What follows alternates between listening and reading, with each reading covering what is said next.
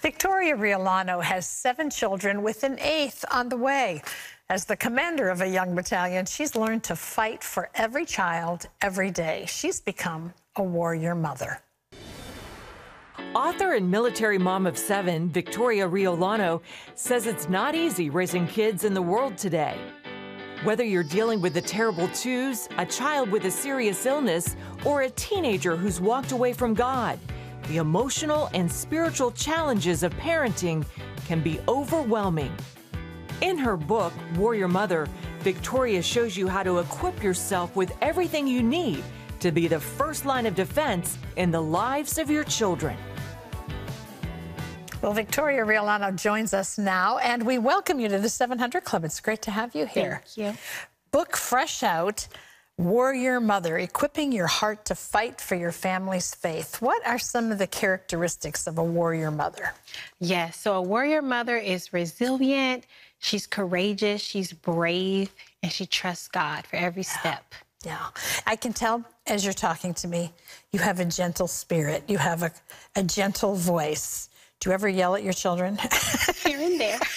I try not to. Well, as you mentioned, or as I mentioned a moment ago, you have 7 children. You have an 8th on the way. You know, so your children span from what age to what age? Yeah, so 2.5 to 16.5. Wow. So when you're fighting for them, Victoria, when you're nurturing and teaching and all the things that go into being a mom, is it a different strategy for each child?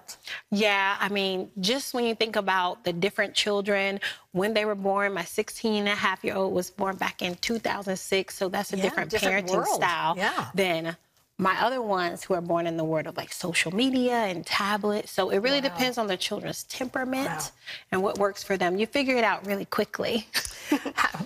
Well, some do.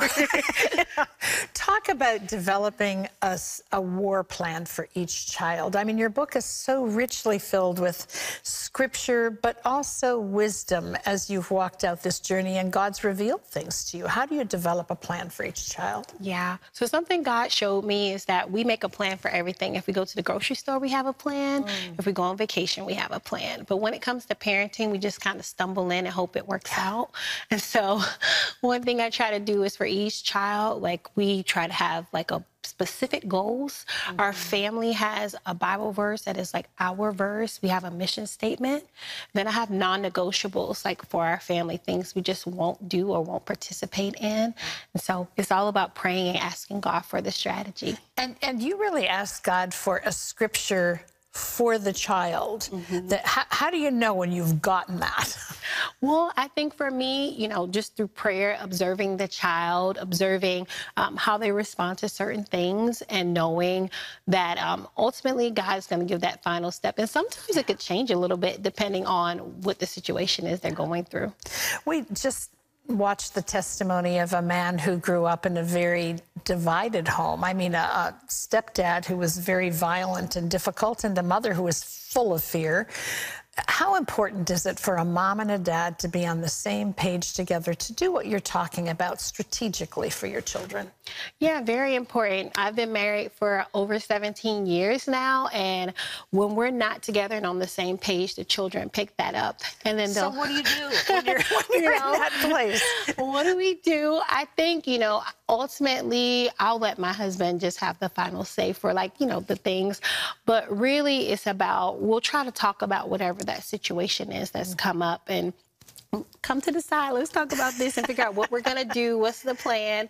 And then we just kind of go from there. But for the kids, we're a united front. If I said no, he says no, and vice versa. How do you pray strategic prayers for your children? You talk about that in the book. Yeah. And so, I mean, for me, the main thing is that I'm praying for my children for their protection. Before they leave the house, I'm praying strategically. I'm praying for who's influencing them, what's influencing them.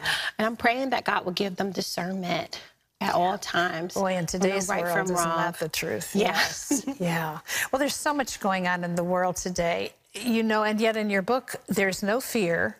You know, there's the call of God. There's children that you clearly say are strategically positioned for the time that we live in. Yeah. Where do you go with any anxiousness as a parent, or do you never have to deal with that? Oh, I deal with that. So I just learned through my journey, especially dealing with my daughter when she used to have seizures, like around age 4, that I can't control everything. Yeah. But I have a God who fights for me. He wins every time. Yeah. And so when I do feel anxious, like really holding on like to that Philippians chapter 4, like giving it all to God and knowing that he will give me the peace that I need. And he does in his own way. And so that's what I do. You know, parents today, many parents struggle with kids who've been rebellious, who are rebellious. You know, some who are rebellious in the home, some who've left the home. What do you say to parents who are struggling with kids who are themselves struggling with their walk, their purpose? Yeah, so for me, the main thing to know is that we're not in charge of our children's salvation. That's a God thing, and it's also a free will thing.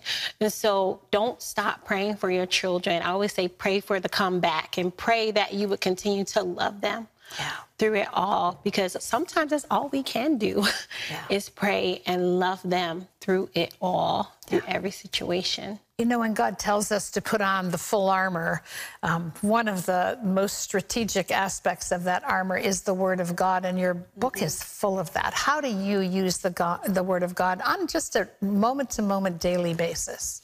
Yeah, so for me, I want to read the Word to my children. I want to teach them the Bible studies, but I want to live it out. So if they fall, I want to pray for them right then. If they have bullies, I want to talk to them about, like, how do we deal with bullies? Like, David dealt with a bully. So we really try to, like, make the Word of God come alive in our everyday lives. You know, you have to have a plan, though. And, you know, we were talking about that earlier in the program, about the importance of having a plan.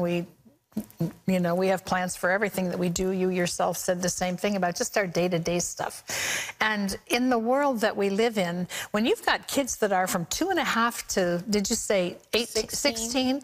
I mean, you have to have many plans. I mean, that is, how do you keep that all straight?